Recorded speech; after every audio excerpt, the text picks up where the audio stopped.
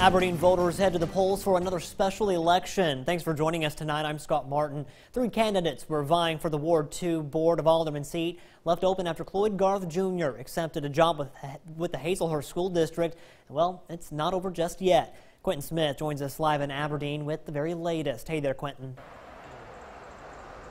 Yes, Scott, this was a highly anticipated race today. Doug Stone and Lady B. Garth were the top 2 vote getters in this election, and they are now heading into a runoff. Doug Stone finished with 178 votes, while Lady B. Garth finished with 167 votes. Now, Terry Morgan was also a candidate running in this election. He finished with 30 votes. Now, these are the final numbers with absentee and affidavits included.